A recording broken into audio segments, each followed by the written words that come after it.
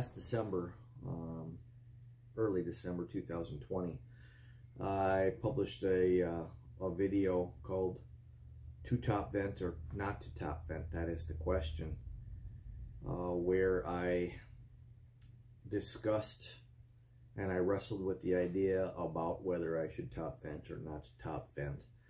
And I talked about some research papers that I had read, and I cited a few of the researchers that I had read about. One was Bernard Mobus, Etienne Tardoff, and another paper from the University of Wisconsin, or the University of Leeds. And you know, the one from Mobus simply stated a comment at the end of the paper, which stated that you know, we have created man-made problems and we need man-made solutions. And what the paper was essentially stating is that we have taken bees out of their natural cavities in trees, and we have put them into wooden boxes. The ability to manipulate frames in thin-walled wood boxes, and we expect them to winter well in those conditions.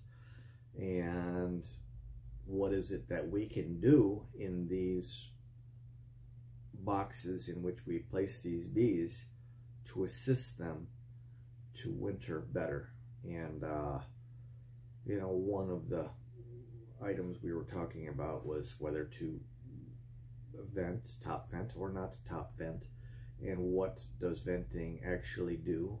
What does not top venting actually do to help the bees?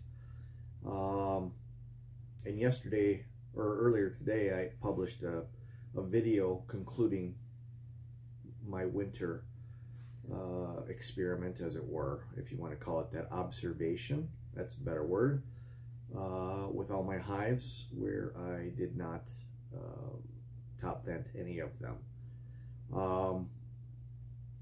And then I presented that to my followers through my YouTube channel. And that's the fabulous thing about you know, the YouTube channel and followers, is that I get to connect. I get to show other beekeepers what I am doing, presented to them, and they can immediately give me feedback on what they see, maybe what they've done, maybe something similar to what I've done, or what they've heard about what I've done. And nothing is more true than one of my followers wrote a comment, and it got me on a different track. And one of the things that I didn't fully explain in my video was the reasons why it may have worked. And there were some things in there, that mechanisms that were at work, that I probably had no idea that they were even at work. And so it caused me to research it a little bit further. And the following, actually, I'll talk about what my follower wrote and what I have read since then about what he wrote, to get me to think about why no top venting may have worked, and some of the mechanisms that are at work, why my bees were maybe a little stronger than at any time in the past 5 years coming out of winter. And it just gets you to think. And that's what I thoroughly enjoy about my YouTube channel and my YouTube followers, is that I get that interaction almost real time between to get me to think. And that's what fascinates me about beekeeping, is that it always makes me think.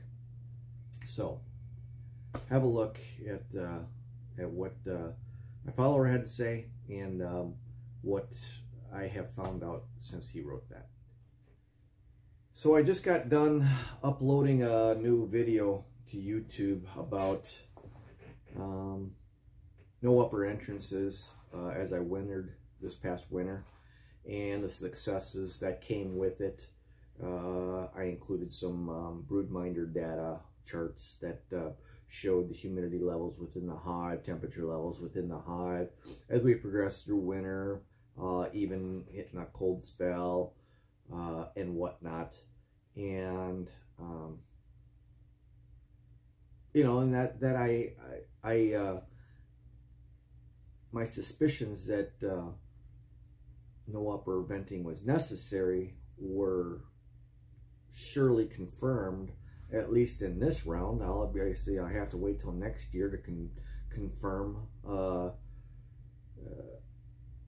my results of this year, and then, you know, continue on tweaking things as we go. But one thing I really didn't go into was the reasons why it might have had the successes that it had versus an open entrance above. And this is why I love my YouTube channel and doing YouTube videos. My ability to connect with other beekeepers, and it's not just a teaching tool for other beekeepers. This is a teaching tool for myself, where others can see things and respond back to me to tell me what they might have seen, heard, read, or whatever as to the reasons why something may have been successful. And this was the case actually today when after I posted the video. I've gotten quite a few comments, and all have been a positive nature about no upper venting success stories as well. But one of my followers mentioned something to me that I would have never given a scintilla of thought to for 100 years, probably. It just never crossed my mind. And that's why I love interacting with my followers on YouTube. And I'm just going to read you what he wrote real quick, and then I'm going to read. I did some research on it a little bit, trying to look some things up, and I'll read you what I found. He writes, in a recent presentation, Tom Seeley mentioned there's some recent research that indicates that upper entrances is not necessary. Ian Stepper mentioned something about the CO2 envelope. We know CO2 is used to knock out queens during artificial insemination. I'm starting to think that CO2 in the hive helps keep the colony inactive, and the upper vent allows air exchange to remove that envelope.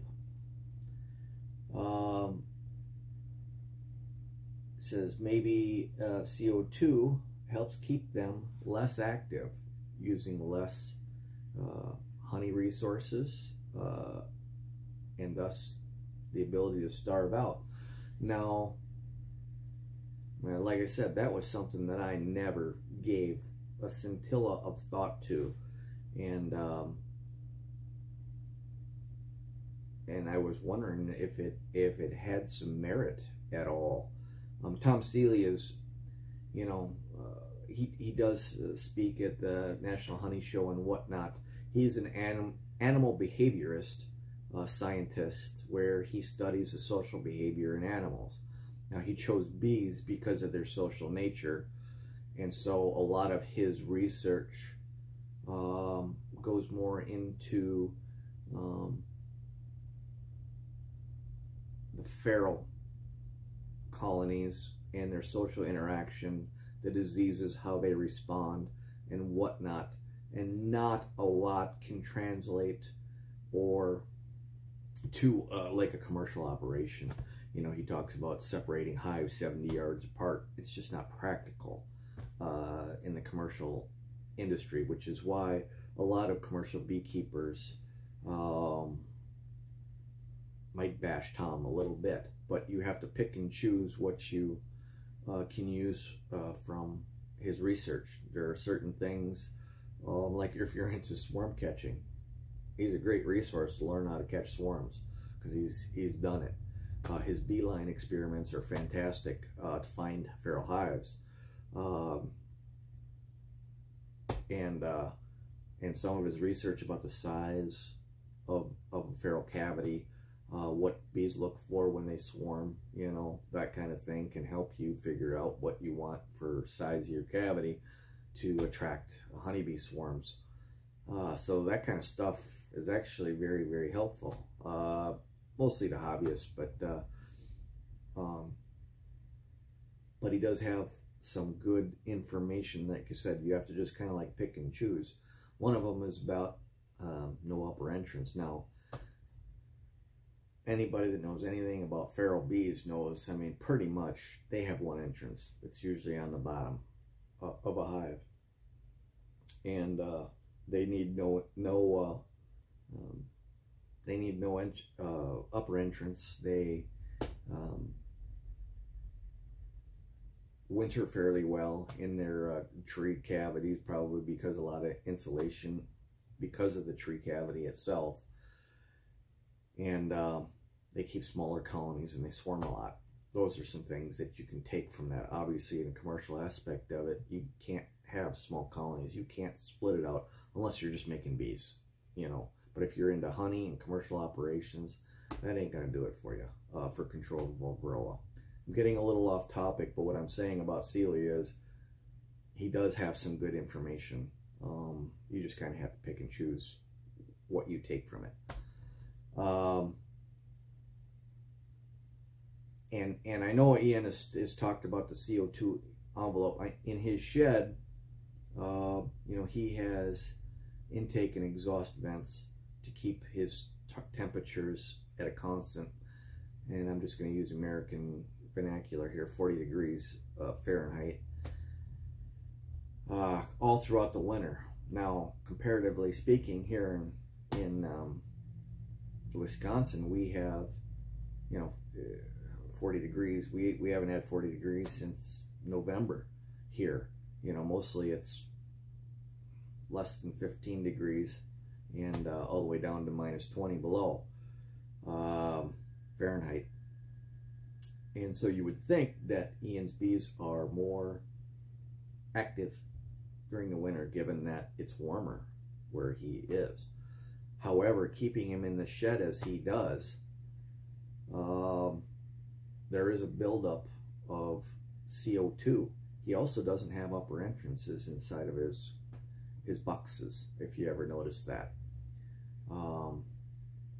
because of the exchange of air that he has within his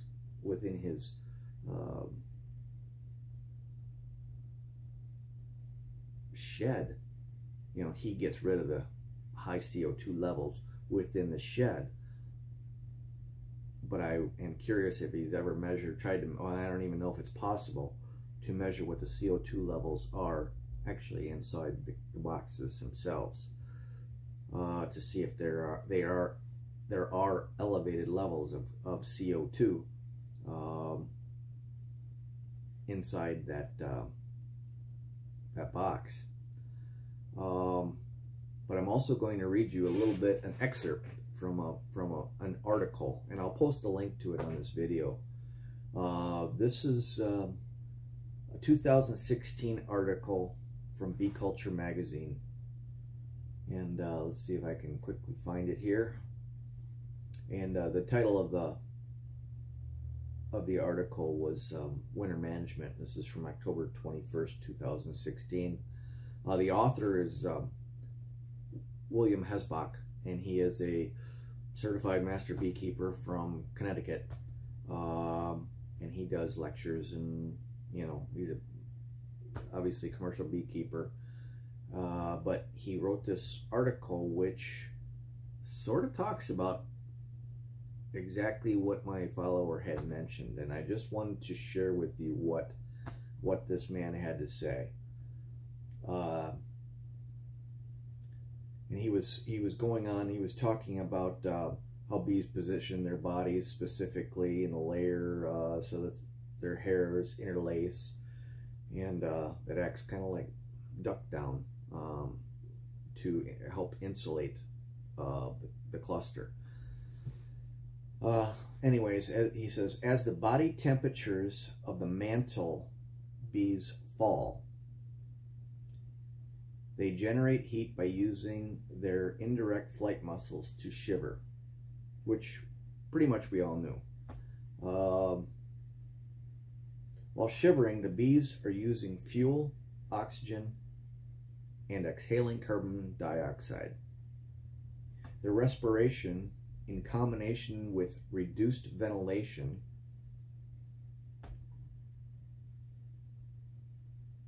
creates an environment with increased carbon dioxide and reduced levels of oxygen. Both these conditions would be toxic to humans, but to the bees, these alterations are intentional.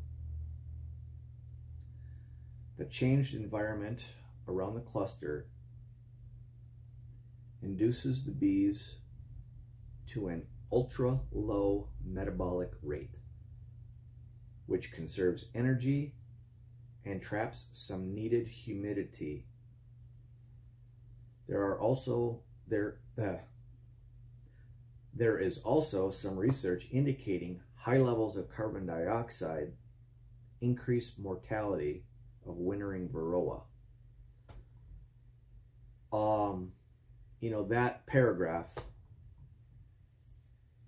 is kind of an eye-opener, and it's funny because I have actually read this article before, and I kind of just skimmed this part to get to the parts that I wanted. I don't even remember reading that part because it probably didn't interest me at the time, or it was over my head. I don't know what, but all of a sudden the light bulb is kind of coming on here for me. I mean, obviously this information has been out there and people know about it, but you know, the thousands of internet beekeepers out there passing on wrong information over and over and over again, like, you know, never pull a frame out from the middle, you know, stuff like that,